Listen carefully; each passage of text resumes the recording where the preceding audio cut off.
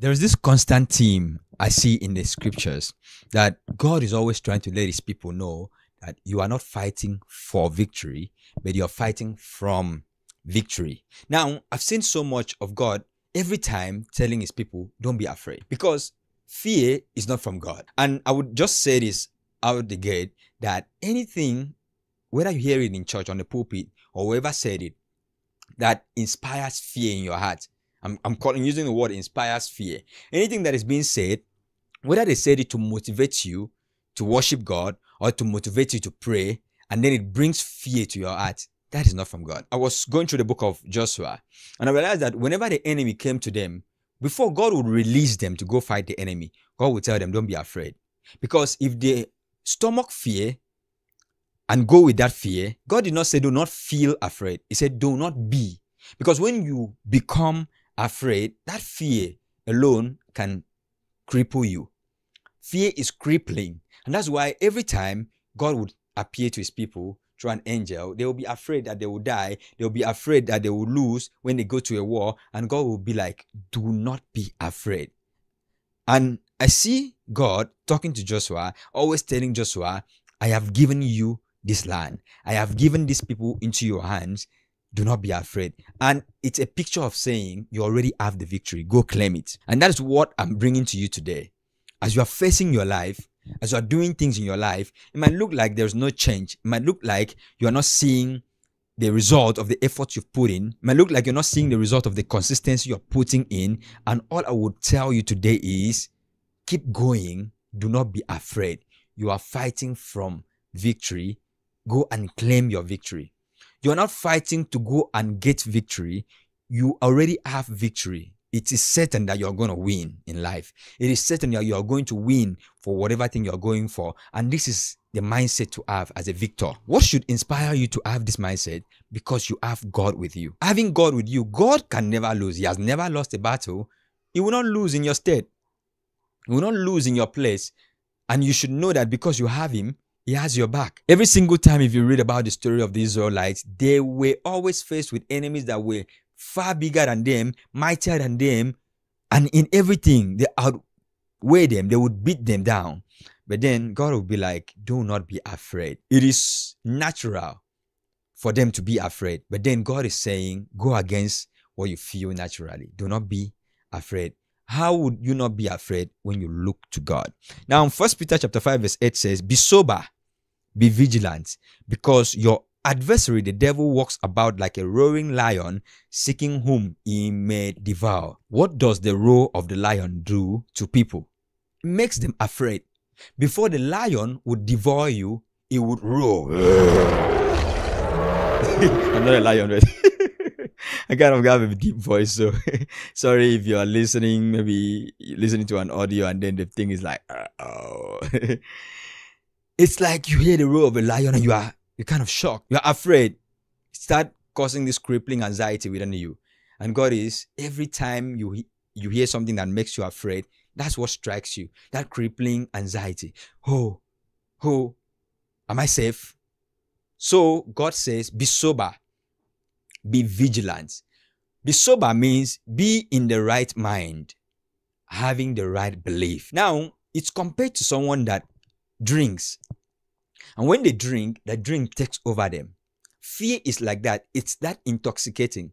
Now, when you are afraid, when you are in that space, it kind of takes over your mind. Just like you would take alcohol and then it kind of manipulates your mind, takes you over and you become drunk, and then, you are taken in the influence. You are in the influence of fear. You are in the influence of alcohol. You are not sober. You're no more the one thinking. Now your fears are the one making suggestions in your mind, telling you, you're going to be overcome. You're going to fail. Don't go at this. Do not. You get it. You have those fears. And if you have them, I want you to direct those fears to God and hear the word of God. Be sober, be vigilant, and do not be afraid, because God is with you. Scripture says the enemy will seek to devour you, and first of all, you will roar. And this is one of the ways that the enemy tries to roar in your head. Sometimes it comes like a voice that tells you that God is angry with you. And you need to be careful of that voice, because sometimes that voice comes out from a pulpit. Sometimes it comes out from something you would call like God is the one speaking, but that is not the voice of God. In Isaiah chapter 54, scripture talks about the fact that God says, I will not be angry with you. I'm paraphrasing that scripture. You can read it in Isaiah chapter 54 and then you will see it for yourself. But the reality is that you have to come to a place of, I will not be afraid because God is with me. David said in Psalms, the Lord is my rock and my salvation. Whom shall I fear?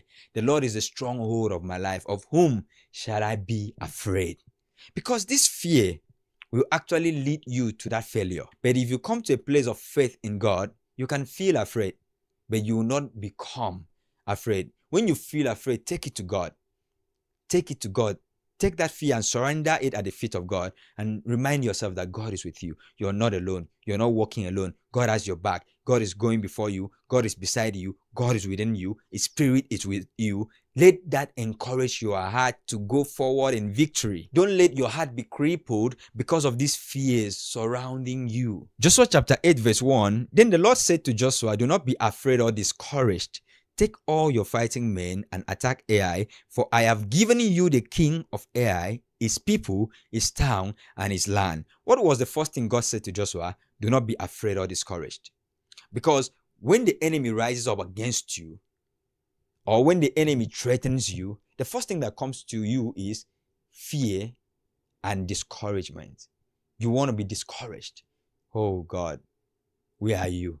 And God says, don't be afraid or discouraged. He said, I've already given you victory.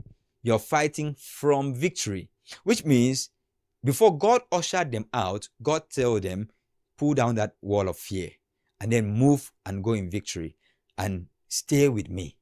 Because for you not to be afraid, for you not to walk in fear, you have to be sober, be in the right mind, have the right belief, have faith in God, stay on the same frequency with God, walk with God and listen to God's instruction. Let God direct you. Let God lead you. Because God has the power to destabilize your enemies. God has the power to throw your enemies into panic. Like, I'm going through the book of Joshua. I keep repeating it in a few of the videos that I've made this period because I really enjoy the stories I'm reading. And it's kind of like God will always fight for his people. And in Joshua chapter 10 verse 9, I see as God threw the enemies of Israel into panic.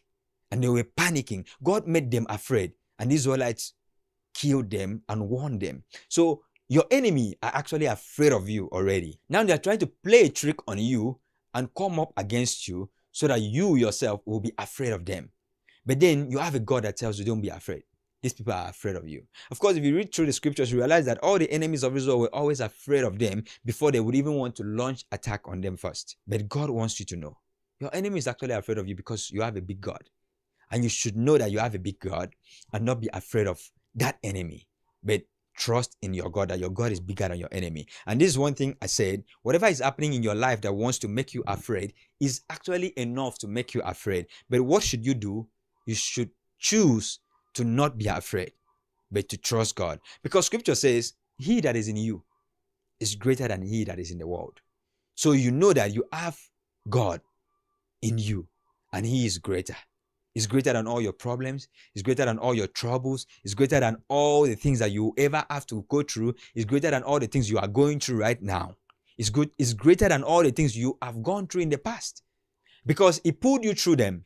You shall not be afraid of the terror by night, nor the arrows that flies by day, nor the pestilence that walk in darkness, nor the destruction that lays waste at noonday. 1,000 will fall at your side, 10,000 at your right hand. It shall not come near you. Only with your eyes shall you look and see the recompense, the reward of the wicked.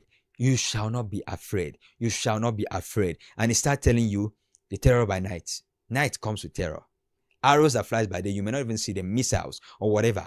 Why should you not be afraid? Because you have God and you are hidden in God. You are hidden in Christ in God, as Colossians says. So you have protection. You are like the apple of God's eye, as written in Psalms. So you should know, I am coming from a place of victory. Does that mean you will not face life? Of course, you approach life because God wants to launch you out to succeed. But before God launches you out to that field of success, before God launches you out to that space that you want to go into, God is telling you, don't be afraid. Don't be afraid. There are enemies all around. Don't be afraid. Just like when the enemies went to Elisha's house, the prophet, and then they surrounded his house, and it was just two of them, him and his servant, and the servant was sorely afraid. And Elisha said, "Don't be afraid, they that are with us are mightier than they that are against us." And he told God, he prayed to God, open his eyes, and God opened the servant's eyes. It's in the book of Kings, Second Kings.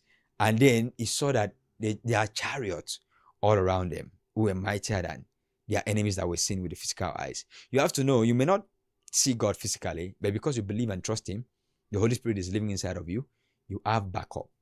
You're never facing life alone. You're never going through life alone. So do not think you are alone. Do not be afraid.